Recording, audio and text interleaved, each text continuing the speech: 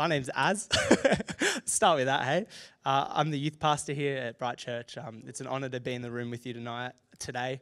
I'm used to saying tonight because I'm used to ministering on Friday nights. So, yeah, it's lovely to be here this morning.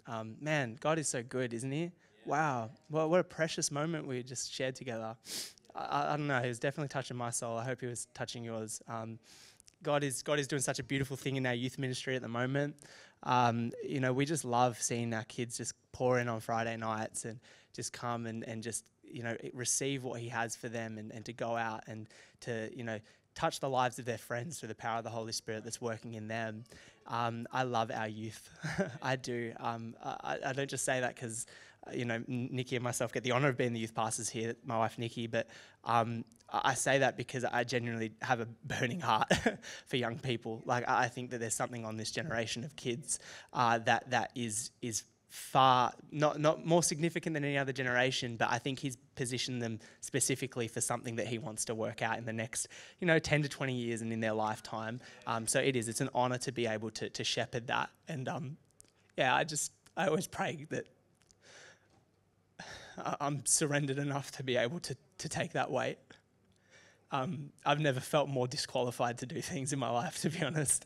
But I think that's the space in which God likes to work in, actually, is actually the recognition of your disqualification, the recognition that in your flesh you can't actually do anything without Jesus.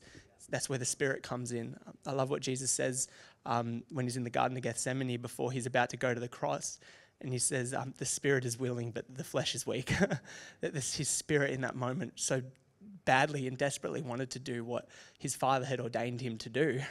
But he knew that his flesh was not wanting it. And I feel that sometimes so much, that there is opportunities where you can easily just throw down the responsibilities that you've got, easily just quit, just pack up and leave. Or that's the flesh. Or you could lean into what God actually wants you to do, and take that responsibility and carry across. We're talking about identity in our youth ministry at the moment, and we've had some amazing discussions and some amazing moments talking about the deeper things of the heart and the deeper things that youth go through and struggle with. And through this, I think accidentally we're sort of teaching them a concept that I want to talk about today, which is picking up your cross and following Jesus. Through this, there's a teaching of laying down your life, of denying yourself. And if you want to move with me today to Matthew 16:24, I want to read a verse where Jesus talks about this. And whatever I preach today, I want you to continue to come back to this verse. Remember that everything that is said, it all comes back to this that Jesus is talking about. He says this: if anyone would come after me, let him deny himself and take up his cross and follow me. For whoever would save his life will lose it, but whoever loses his life for my sake will find it. For what will it profit a man if he gains the whole world and forfeits his soul? The first thing that Jesus says there is, before taking up your cross, is denying yourself. Denying yourself. What is denying yourself? It's essentially perhaps the flesh, the things that you maybe really want to do and you desire, and maybe you want to chase after, that are out of alignment of the will of God for your life, that you need to hand over to him and lay down. And that's a hard thing to do. We've all got dreams, we've all got visions, we've all got hopes for the future. But before we do anything for Jesus, he first wants us to deny the things of our flesh and of our heart. And the hope within that from God is that you recognize that what you're laying down as you have a transformative relationship with him is not actually the things that you really want. Because when you pick up your cross and when you follow him, he actually reveals the desires of your heart. We see it a lot. If you're in here today and you've been transformed by the power of the gospel and given your heart to Jesus after perhaps 20, 30, 40 years of not following him, you recognize the things that I used to enjoy and desire are actually the things I don't really want to desire anymore because I've got a life with Jesus. It's a beautiful thing. When I fell out of love with God and moved away from him when I was leaving school and doing my own thing, there were things that I desired, like partying and drinking, all that stuff that I just have no time for anymore. Like, I could not care less about what clubs open on a Saturday night. I used to, but not anymore. It's not the desire of my heart. The desire of my heart is that young people would get saved and set free and encounter the same God that I did. And so I want to encourage you guys today, the first thing you do before you chase after anything is deny yourself. It is lay those things down. Why do we lay it down? We lay it down so we have the capacity to pick up a cross. Imagine you're holding all this stuff, all these desires, and you just throw it away to Jesus. And you say, I don't know what's next, but I'm picking up this cross because you're worth it. We're so desperate to find our purpose, our calling, our future, that we've forgotten that our goal actually in life shouldn't be a thing. It shouldn't be a position. It shouldn't be a platform. It shouldn't be a calling. It should just be a person. And that person's Jesus. That should be the greatest desire of our heart. And that is a tough thing to do when there's so many distractions around. I recognize that. But remember this verse: deny himself and take up his cross and follow me. We had recently last Friday, not the one that just went, the one before that, we had our first live night back for the term at youth. So we praise and worship. I was honoured to be able to preach on identity, and we went head first into that. And as we got to the crux of the message, I just wanted to encourage the youth. There was an opportunity to respond to Jesus at the altar, to kneel before the throne of God, and to basically deny themselves the things that they think they've built up as their identity with who they are, that is misaligned with who God says they are, so that they can come to the front, receive from God, and be aligned to his will, to receive fresh identity. And it was such a powerful moment. But in the build up to it, I could sense God was like, you need to kneel at the altar as well. Like, this is, you can't tell your youth to go where you're not willing to go. And I knew that there were things that I'd built up in my own identity that were not aligned with God's will. It's so easy. I find it really challenging to not make this a part of my identity. It's just a struggle that I have. I have to continually, daily lay that down. And so in that moment, I was like, look, guys, I want you to respond, but I'm going to do it too. And it was so freeing. And as I opened my eyes and looked around, I was like, man, nearly all our youth are at this altar right now. What a precious moment that is to be. And it was like a freeing moment of denying. And it was seeing a generation actually deny themselves and pick up their cross. What we find in these moments when we lay down our lives, when we surrender, and when we pick up our cross, is that the cross can actually be quite heavy. There's actually a weight that comes with it. And so that's my first point for today, is a cross that's worth carrying. It's actually quite heavy. Now when Jesus talks about pick up your cross, he's actually referring to what he would end up doing when he would go to the cross and die on the cross for our sins. It's carrying part of the cross that would lead from where you've been brutally tortured in the process of a crucifixion to then carrying it up a hill to where you would die on a hill. So for Jesus, the cross that he would carry was just a portion of it, just the horizontal side of it. And they say that it would weigh around 45 kilos. And then he would carry that, what theologians believe to be around 800 meters to get from where he was to the cross. 45 kilos, 800 meters after having like ribbons of flesh torn off you, after being spat on, after being beaten, after having a crown of thorns pushed into your head, all of that, and then you have to carry 45 kilos up 800 meter hill. That's a lot. That's heavy. That's weight, yeah? That's weight. So let's recognize that when we start to feel the weight. Our Christ, our Savior, our King took that weight. Therefore, when we feel the pressure of our own cross, that should actually encourage us to be able to carry that weight.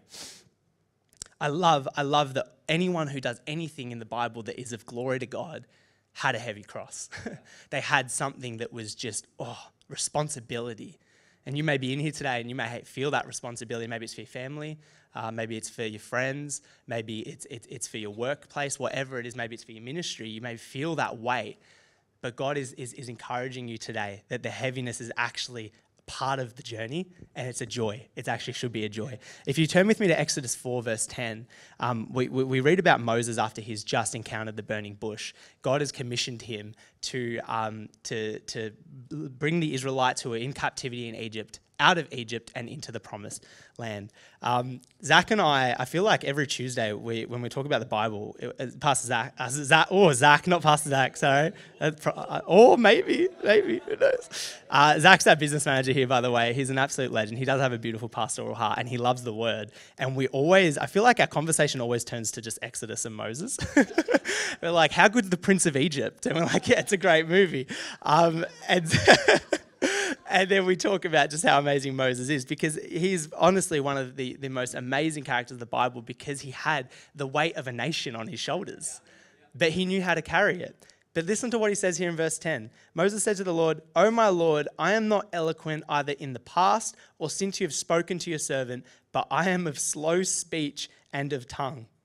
He recognized that God had commissioned him to carry the weight of a nation out of captivity and into a promised land, but he knew, God, I have a stutter, I have a speech impediment. How am I meant to lead hundreds of thousands of people out of captivity into a promised land if I can't even speak right?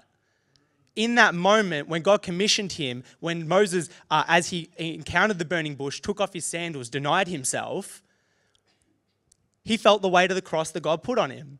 He felt the weight of the responsibility. But he had an opportunity in that moment to decide whether he was going to throw the cross away or whether he was going to take that weight and trust in God. And I tell you what, lucky he did, because I don't know whether we'd be all here today. He decided, you know what, I'm going to pick up my cross and I'm going to follow Yahweh. I'm going to follow Lord. I'm going to follow God. God commissioned Moses to carry a cross that he was not strong enough to carry in his own strength. God knew that this is a lot of weight, but you're going to have to rely on me to be able to carry it. And that's what God is wanting to say to all of us today, that there is a cross that you have to carry when you deny yourself, but he is there to help carry that weight for you. He is there to help shepherd you and guide you along, that you're not alone. It's deny yourself, pick up your cross and follow me. There's someone there that is leading you, that is guiding you while you carry your cross. Is this good today, church? Come on. And it's hard. I'm not dismissing the fact that there is not, the heaviness is not difficult. It's real hard. It's like you carry on, like, your legs are just like bending at the weight and you feel the crushing, you feel the squeezing. And this is the part where we can give up. We can throw the cross away, say, it's not for me. It's not my responsibility. I don't want to do this anymore. I want to quit. But you got yourself into that position by denying yourself in the first place. What do I mean by that? In order to pick up a cross, you must first deny yourself. We all love those moments. We just experience one. We're all worshiping God. We sense his presence. God, I'll give you everything. I'll give you my all. Take me anywhere. Here I am, Lord. Send me. And then he sends us for something. He puts the cross on us. He gives us that weight. And immediately we don't want this anymore. We put ourselves in that situation by asking him into our life, by asking him, Lord, I want responsibility. I want to go where you want me to go. And then suddenly when the weight gets a bit too heavy, we don't want the cross anymore. I can't tell you how many times over the past 18 months, as Nikki and myself as youth pastors over this place, how much we love being here, but the amount of times where we've come out of a Friday night and we're just like, are we even meant to be doing this? This weight is so much. This kid's running rampant. They're running off. They're doing crazy things. God bless them, but they're tough work. Where are the parents in? No. It is hard work. And I know for some of you, if you're a parent in the building, I've only got a 1-year-old, but she's been tough work sometimes too. That's a cross that is heavy. I can't imagine how much harder it gets. Please, Lord, no. But we almost get ourselves into these spiritual encounters and we're like, yes, God, we'll go to the nations. And then God's like, all right, go to the nations. And you're like, I got things to tend to at home here. We don't want to carry that weight. But the beautiful thing about Jesus is that he's saying, hey, it's not yours to actually carry fully. Jesus actually says, I want to take that weight. I want to help you out with it. I want to actually help carry that cross with you because I did so physically 2,000 years ago. That means I can do it with you spiritually now. So let's go to Matthew 11, 28, 30. This is a beautiful verse that Jesus is speaking.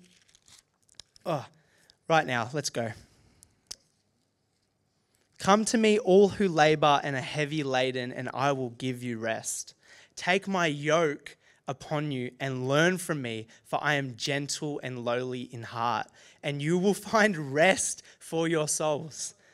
Verse 30, for my yoke is easy and my burden is light. The weight of being a disciple of Christ is easy and the burden is light. He's not saying there that it's not heavy, but he's saying that when you partner with him, there is a lightness that comes with carrying a heaviness. It's almost counter. It's like a paradox, but that is the kingdom of God. There are things that don't make sense sometimes, but when you get deep into it, you're actually like, no, that makes sense. It is a heavy weight, but with Christ, it somehow becomes light. It's a beautiful thing. And I love how he says, I'm come to you lowly and gentle and lowly. What does that mean? It means it requires humility. To actually be carrying your cross and trusting in Jesus, you must be humble. And this is where sometimes control can set in. Where we've got that cross and it's ours alone, and then we begin to complain. This is a lot of weight, and then we begin to talk to people. This is, oh man, my cross.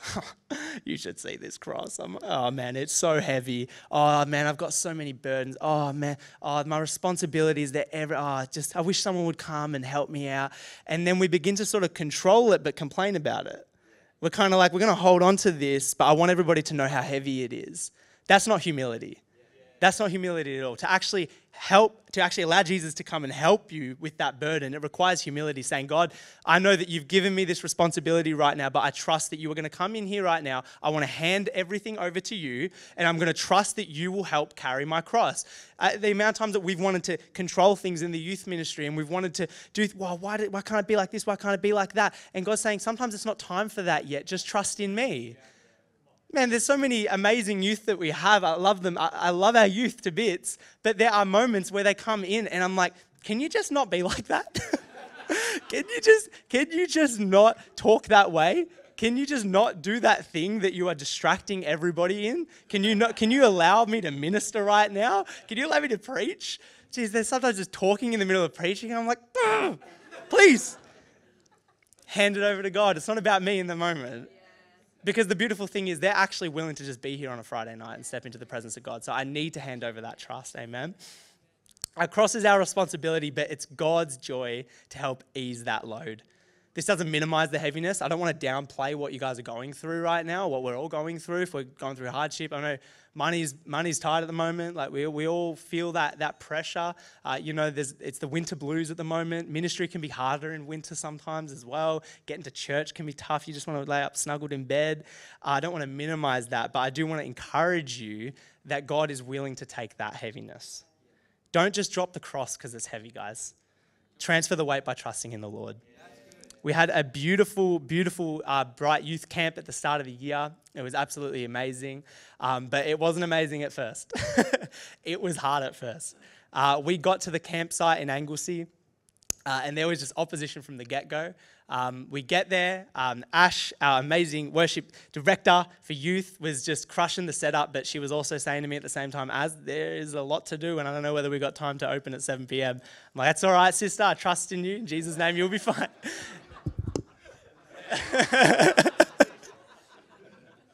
No, Ash is actually amazing. We love her to bits. She's incredible. And she did a really good job. But then we saw one of our leaders in the corner looking a bit green, looking a bit grey. And I got up to one of our other leaders. I'm like, is he okay? They're like, oh, he's not feeling well. And there's some bad bowel movements at the moment. And I thought, get him out of here. I've heard stories of camps where gastro has broken out, and we did not want that at our camp. We wanted the Holy Spirit, not the so yeah, we weren't going to allow that. So we had to then push him away. So we're down a leader. I've already got another couple of leaders away because of other camps and things like that are on at the same time. So we are now shortchanged. I then get a call up from Pastor Nick and Shanali, who were they were going to minister. They're our young adults pastors. They were going to minister on the Saturday. They were stuck up in Cairns, and they're like, we are not going to make it. So I'm like, that's just another bit of heaviness. All good. God is good. Bless the Lord, oh my soul. It's going to be fine. It wasn't. And then we had one of our youth come up to us. Is he in this service, Ethan? No. He came up. He's covering his mouth, and he's like, oh, Pastor Az, oh, there's something, and he reveals a tooth that's fallen out and blood just gushing out of his mouth. We had a game on at the Oval at the time that all this stuff was happening literally in the space of 5 minutes. and he had eaten a wheat bick, not a wheat bix, and it crushed his like tooth, and it was just gushing out. So I was like, M Bachelor, praise God for her. She is a paramedic. She was there, and I was like, M, go again. And I was like, God is good. God is good. God is good. It's going to be fine. It's going to be fine. We then get to the campsite. Like we can go up to where the camp is, where the food grounds are. Jacob sort of gives me a bit of a... Jacob Jones, one of our leaders. Is Jacob here today? No, he's not. He's amazing. Tall guy. You can't miss him. He's in charge of the food. And he looks at me and he's like, Az, we got like these 200-300 sausages here, bro. I'm like, yeah, sweet, can't wait. Yeah, dinner's about half an hour away, but it's not half an hour away because only one of the burners works on the barbecue. This is a 4-burner barbecue, guys. This is a campsite we paid money for, guys. You guys pay, yeah. We're not going there again. Please sign up next year. And I was like, are you kidding me? And he's like, yeah, this is going to take ages. I'm like, all right, I just need to pull myself out of this moment because I was like, this is compounding. The weight is starting to get a lot heavier. And I step into my room and my wife Nikki is there with my little, she was probably 6 months old at the time, Gia. Gia's just chilling there at the back. Don't look at her. No. And she was just helping Gia out, and I just told Nikki everything that had happened, and I said, I'm not qualified for this. I said, I'm not qualified for this. This is not what I signed up for. This is not what I asked to be when I was a youth pastor. I thought it was going to be all fun and games. I thought the Holy Spirit was going to break out. There'd be a revival. We'd have 500 kids in this youth, and we'd have like 10 other youth pastors with me at this time. I didn't think that, but I genuinely did not believe that. I was like, I'm not qualified for this. This is too much pressure for me right now. Nikki calmed me down, and she was like, let's pray. Not before Jacob Jones knocks on the door again, and he sheepishly opens the door. He's like, leans in, he's like, hey, Az. I'm like, yeah, bro. Can't you see we're about to pray? He's like, oh, there's something really important. I'm like, oh, what is it, Jacob? And he's like, oh, one of our youth, they overheard a couple of new youth that we haven't had before. They're a bit naughty. They're planning on sneaking in alcohol into the camp. And I was like, that's it! Thank you, Jacob, for this awesome information. Peace be with you. I cracked it. Nikki can vouch. I was like, I'm like, we're going home. I'm like, we're going home. These kids can fend for themselves. They want to sneak in alcohol. Some of them were talking about going down to the pub in Anglesey. I'm like, you're 12 years old. That's not going to happen. God bless them. I'll get to why they're amazing in a second. Nikki, honestly, if I'm ever having a bad day, just forward me on to my wife because she just calms me down in an instant. She's just like, Az, calm down. Just get over yourself. You're overreacting. You think it's about you right now. It's not. Go down to the auditorium and just spend time with the Lord. And I'm like, I don't want to spend time with the Lord. And so we go down to the auditorium. Our guest speaker, Pat Steele, lovely man of God, mighty man of faith, is down there. He didn't know anything that was going on in the background. He was just doing laps of the auditorium, just praying with his shoes off and dancing. And he's a funny guy. And he comes up to me and he can see that I'm a bit frustrated. I'm like, yeah, God, you're good. Like, yeah, praise your name. Oh yeah, God. Trying to speak in tongues, but it's like, no, it's not working. And he puts his hand on my shoulder, and he's a tall guy, so I'm like, and he wipes some tears from his eyes, and he's like, the Lord's here, bro. And I felt the weight of God's presence in that moment. The only logical thing for me to do was just to fall on my knees and just repent. Just hand over everything that I was saying out of frustration. I was a wreck.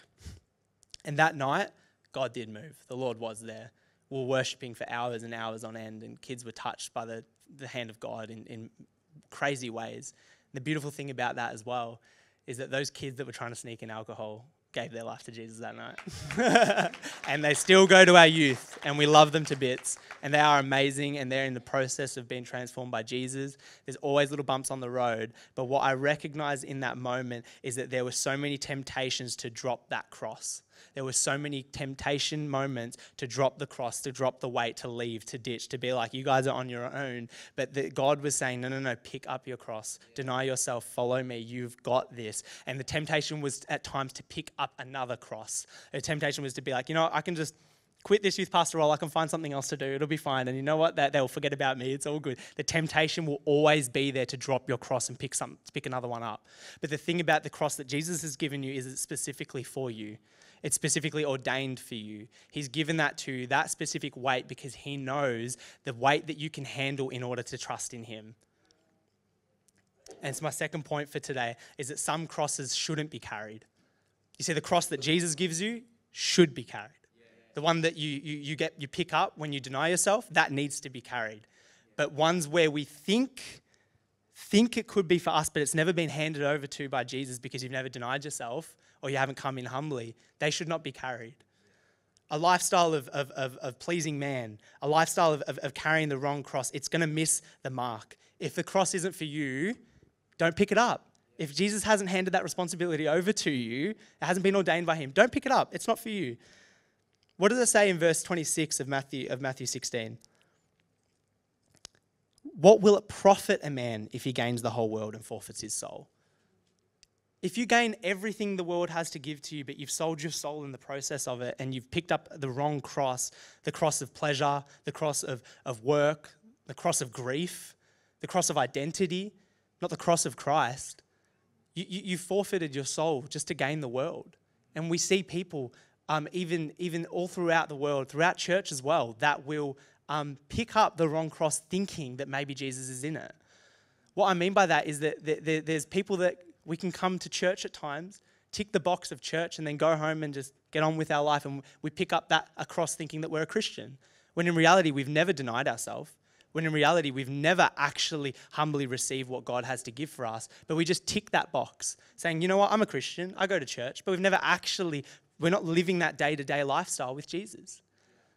On the other end of the spectrum, there can be people that just want to memorize scripture and just want to be so filled with knowledge. I know everything, I know it all, but have no actual deep, intimate relationship with Jesus. And they think that that's a cross to carry. It's not. And you might be saying this, is this a bit counter to what you were just preaching? No, because the cross is less about what you're carrying and it's more about who you're following. It's less about the responsibilities that he's giving you, and it's more about whether or not you're chasing after Jesus with that cross. Is this making sense today? If Jesus isn't in it, why carry it? If he is not the one that is giving you the opportunity and the responsibility, do you really want to step into spaces that he hasn't ordained for you? That cross to carry is the one that he's deposited for you. Don't carry a cross that isn't yours.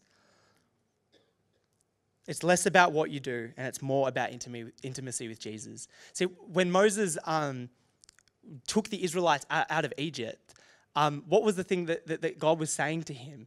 It's let my people go so that they can worship me.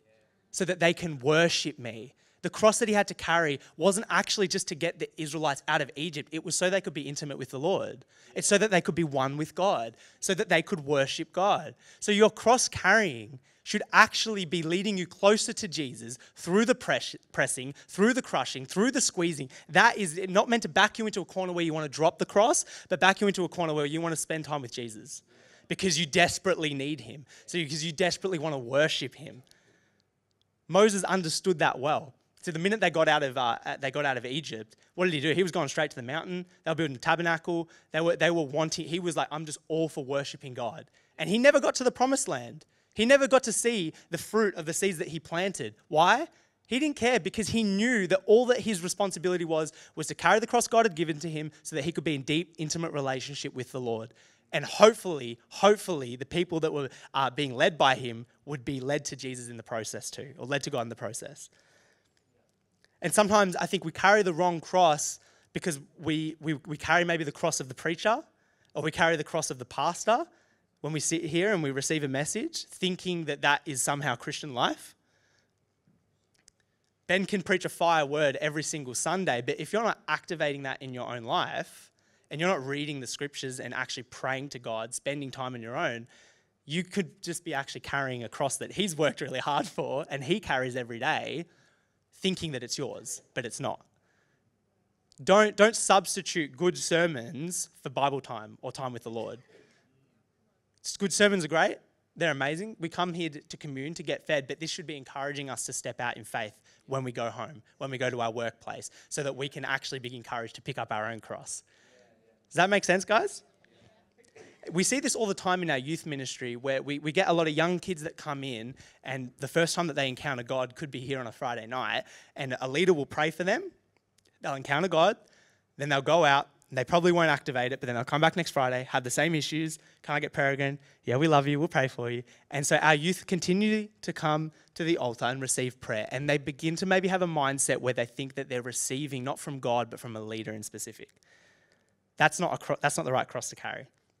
We have to shift. So we have to slowly disciple them and shift them into a perspective where it's like, no. It's less about you coming to the front here, and it's more about whether or not you want to meet with God. God in his grace will meet with you, but I guarantee you there's more in store and on offer with him when you close your door and you spend time just you and him. Way more on offer. This took me ages to learn. I feel like I used to think that somehow like churches owed me an encounter. Does anyone else feel like that? No hands up. Oh wow, every hand.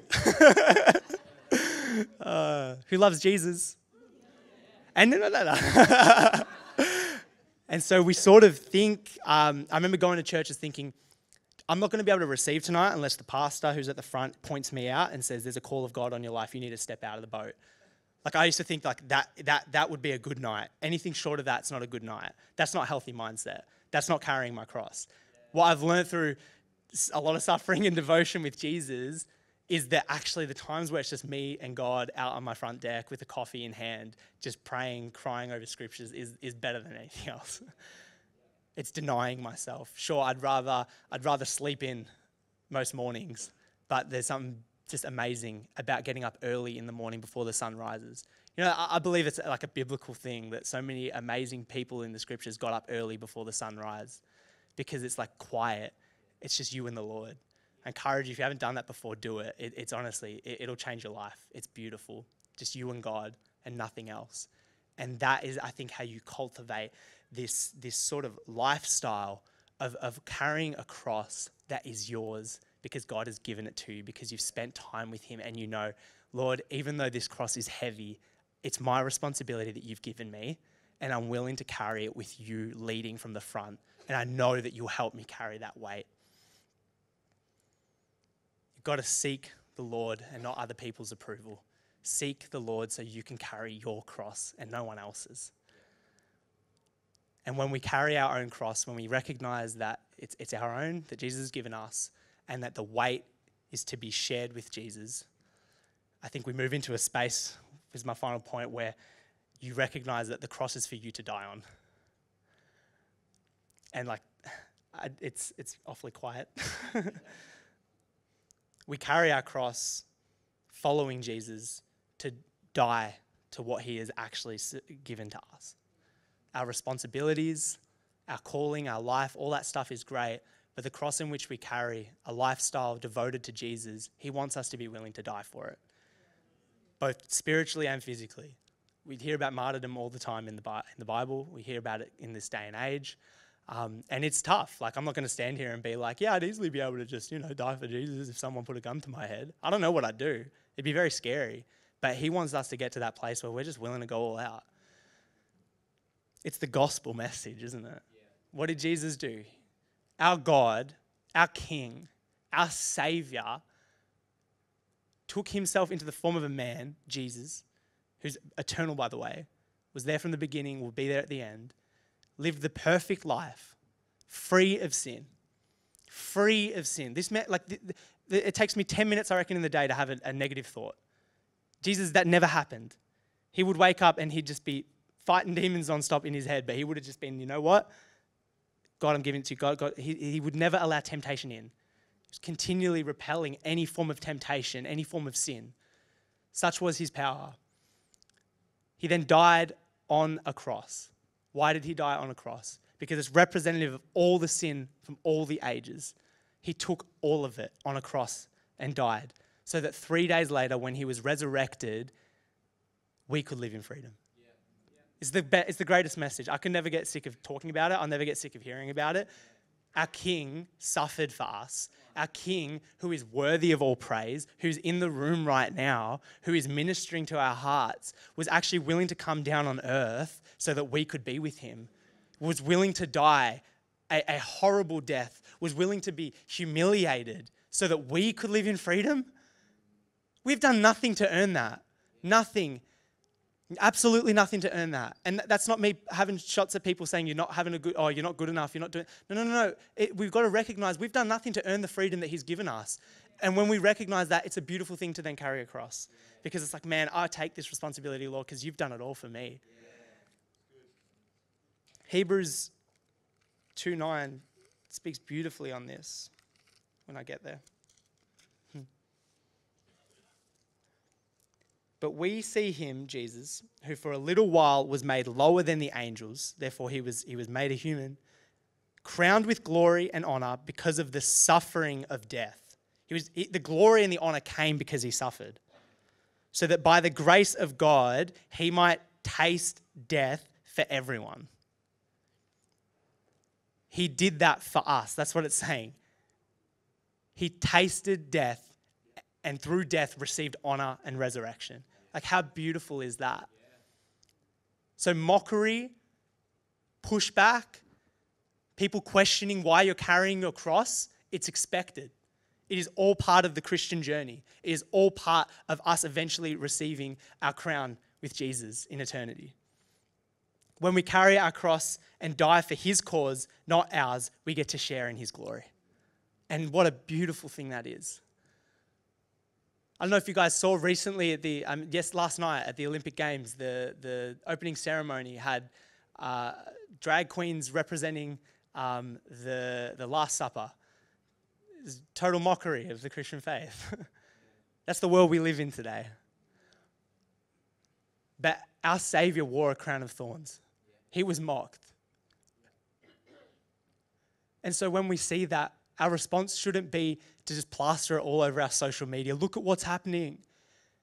What did Jesus do on the cross? Forgive them, Father, for they do not know what they do.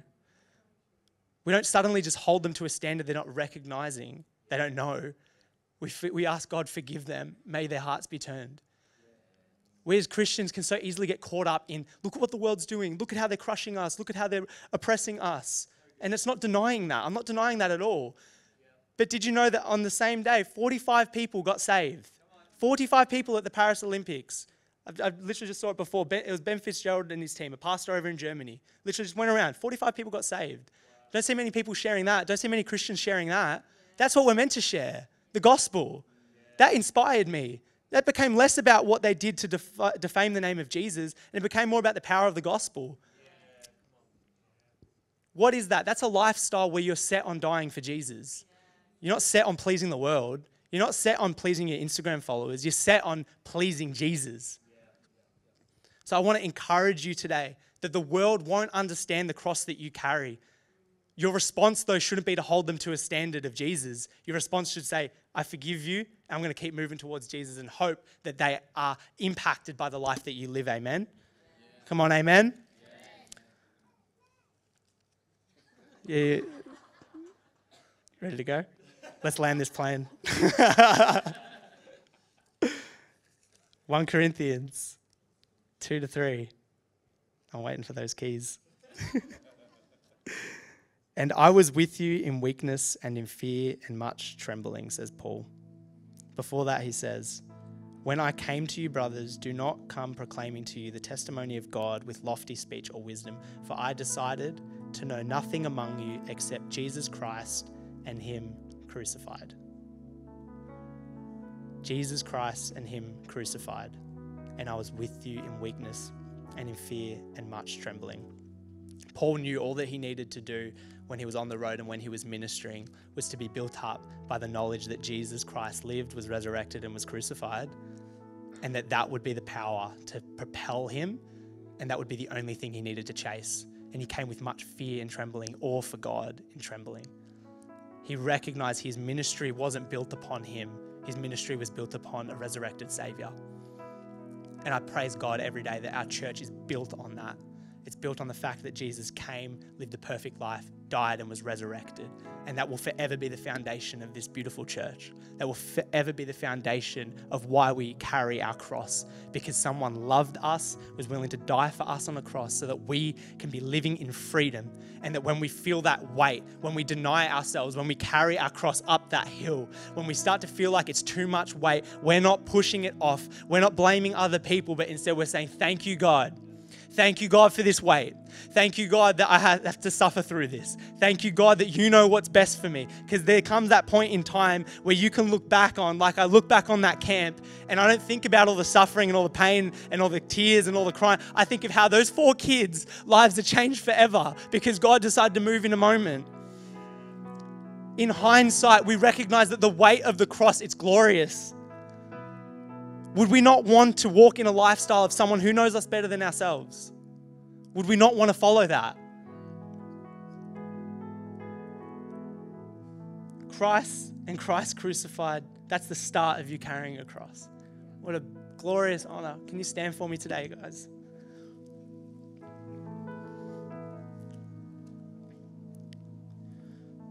Thank you, God. Thank you, Jesus. Praise your name, Lord. Hey, if you're in this space today and you have never given your life to Jesus, or you know that you are so far from him right now, and you recognize that what we're talking about today, of a man that came down, fully man, fully God, lived the perfect life for you and for me, to die on that cross, be resurrected so that we could live with him eternally. If you've never ever accepted that, you can have an opportunity right now. So with every eye closed and head bowed, I'm going to give you a count of 3. And if you want to hand your life over to Jesus, you recognize that there's sin and there's undealt with shame in your life that you need to hand over in this moment so that you can accept him in your heart and live eternally with him. On the count of 3, I'm going to ask you to raise your hand. 1, 2, 3.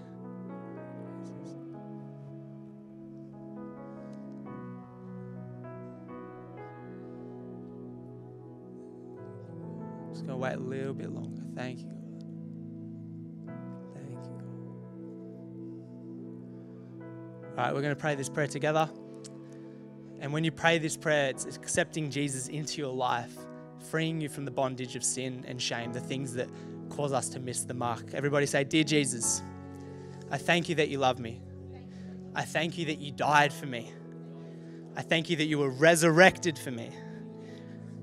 Today, Lord, I hand over my sin and freely receive the gift of eternal life. Thank you, Jesus.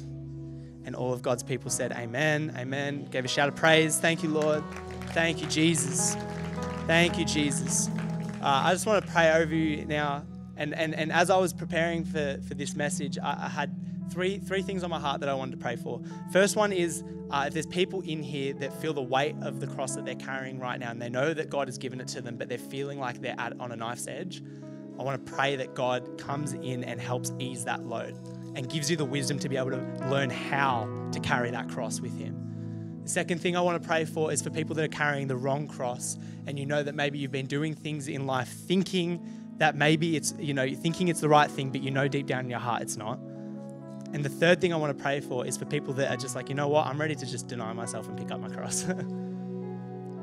So with every eye closed, head bowed, if that's you, just raise your hands. Just raise your hands to heaven. Just lift it up to God. Thank you, Jesus. Man, I know I need it. Thank you, Jesus. God, I just pray right now, Lord, for every single person in this room, Lord. God, whether they are carrying a cross you have given them, Lord, whether they're carrying a cross that perhaps they know they got to lay down, Jesus, I pray right now you come and minister to their hearts right now, God. God, come and sweep us up in your love, Lord. God, show us, Lord, that there is a greater way, and that way is Jesus. Lord, center us in right now onto your voice and onto your face. And God, I pray that the power of the cross, Lord, is the thing that drives us to carry what you have deposited in us, Lord. That the weight, when it starts to feel heavy, when it starts to feel like it's bearing down our neck, Lord, that we don't turn to the world, but we turn to Scripture. That we don't turn to other people's opinions, but we turn to your voice, God. And I pray, Jesus, for those that are holding a cross, Lord, that they want to lay down now because they know you're not in it. Lord, would you give them the courage to be able to be honest with themselves and with you, that there is a better cross, and that's the cross that Jesus has given them. So, Lord, I pray right now you come and sweep through this church, Lord. Lord, we want to be forever changed by your glory. God, I pray we realize that we've never actually made it until we're standing face to face with you in glory. So, Lord, we honor you in this place. We say, come have your way. And all God's people said, amen. Hey, well, thanks so much for watching. We hope you enjoyed the video today. Like, subscribe, and share if you think this content will be helpful for you or others. If you did give your life to Jesus today, please let us know. We would love to walk that journey with you. You can check us out at brightchurch.com, and we look forward to seeing you either in person at a service or online. We hope to see you soon.